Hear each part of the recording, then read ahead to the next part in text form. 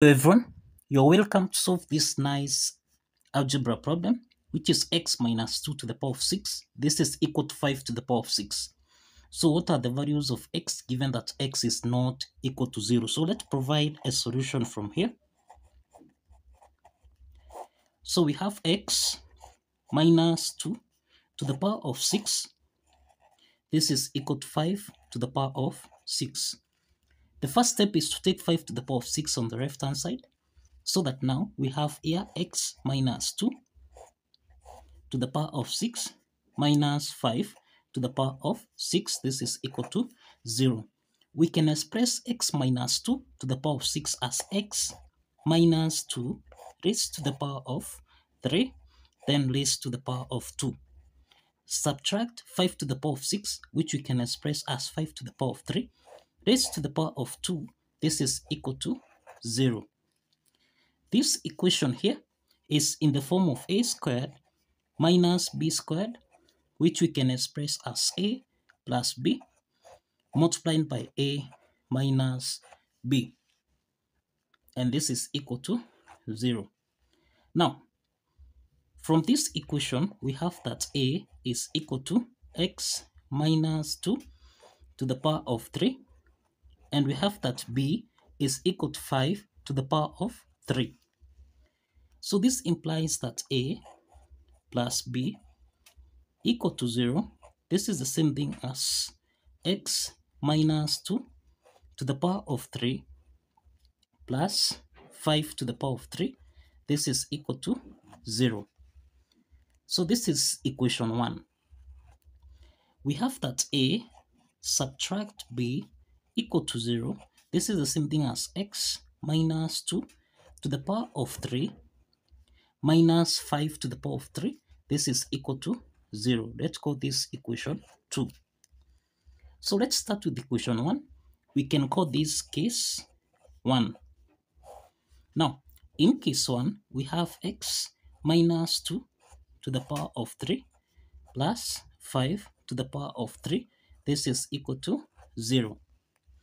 This equation actually is in the form of a to the power of 3 plus b to the power of 3. This is a sum of two cubes, which we can express as a plus b multiplied by a squared minus ab plus b squared. Now, applying this identity, then here we have x minus 2 plus 5 multiplied by x minus 2 raised to the power of 2, subtract 5 multiplied by x minus 2. Then we have plus 5 squared, which is 25.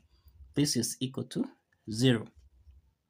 We have x, this is minus 2 plus 5, which is 3. So we have x plus 3. Then into the parentheses, let's open the parentheses here, x minus 2 to the power of 2. This is the same thing as x squared minus 4x, then plus 4 minus 5 times x. This is minus 5x minus 5 times minus 2. This is plus 10 plus 25. Cross the parentheses, this is equal to 0. So here we have x plus 3. Here we have x squared minus 4x minus 5x. This is minus 9x. Then we have 4 plus 10. This is 14. 14 plus 25. So this is equal to 39. This is equal to 0. So we have two parts here. We have x plus 3. This is equal to 0. And we have x squared minus 9x plus 39.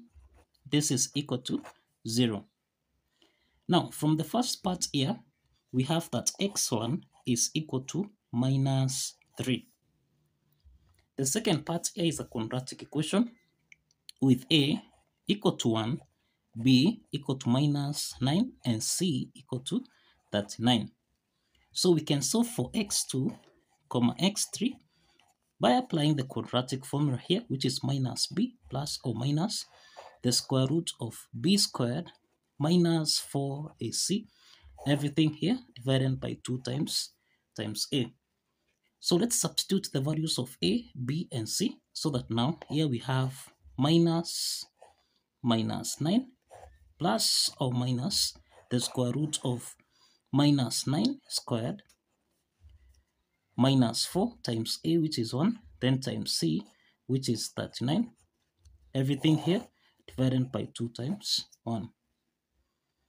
And this means that here we have minus times minus 9. This is 9 plus or minus the square root of minus 9 squared. This is equal to 81. Subtract now 4 times 39. Now we have 9 times 4. This is 36. 6 carry 3. Then 4 times 3 is 12 plus 3. That is equal to 156. Everything here divided by 2. So here we have 9 plus or minus the square root of 81 minus 156. This is minus 75. Everything here divided by 2. So that now here we have 9 plus or minus. We can express the square root of minus 75 as 25 multiplied by 3 multiplied by minus 1. Everything here divided by 2. So that now here we have, this is 9 plus or minus the square root of 25, this is 5, square root of minus 1, this is I, then square root of 3. Everything here divided by 2. So this means that x2, x3, this is equal to 9 plus or minus 5i square root of 3 divided by 2. So these are two complex solutions. These are two complex solutions under case 1. So let's proceed to case 2 from here. Now in case 2 here we have x minus 2 to the power of 3 minus 5 to the power of 3. And this is in the form of a to the power of 3 minus b to the power of 3. This is the difference of two cubes that we can express as a minus b. Then here we have a squared plus ab plus b squared. Now, applying this identity, then we have x minus 2 minus 5. Then here we have x minus 2 raised to the power of 2, then plus 5, multiplied by x minus 2, then plus 5 squared, which is 25. This is equal to 0. Now, we have here that this is x minus 2 minus 5.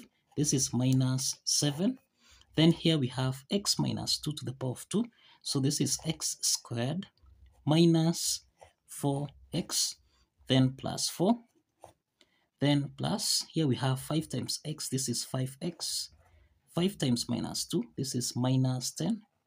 Then plus 25. Cross the parentheses. This is equal to 0. Now, here we have x minus 7. Here we have x squared minus 4x plus 5x. So this is plus x. Then we have here, we have 4 minus 10. This is equal to minus 6. Then minus 6 plus 25. This is plus 19. This is equal to 0. So we have two parts here. The first part is x minus 7. This is equal to 0. Then the second part here is x squared plus x plus 19. This is equal to 0. Now, from the first part here, we have that x4 is equal to 7. So we can solve for the values of x5 and x6. This is a quadratic equation with a equal to 1, b equal to 1, and that c is equal to 19. So x5, x6, this is equal to minus b. Let's apply the quadratic formula. Minus b plus or minus the square root of b squared minus 4ac. Everything here divided by 2 times a.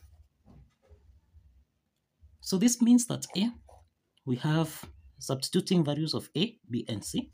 So we have minus 1 plus or minus the square root of 1 squared minus 4 times a, which is 1, times c, which is 19. Everything here divided by 2. So here we have minus 1 plus or minus the square root of 1 squared is 1 minus 19 times 4. This is 76. Everything here divided by 2. So now here we have minus 1 plus or minus the square root of 1 minus 76. This is minus 75 divided by 2.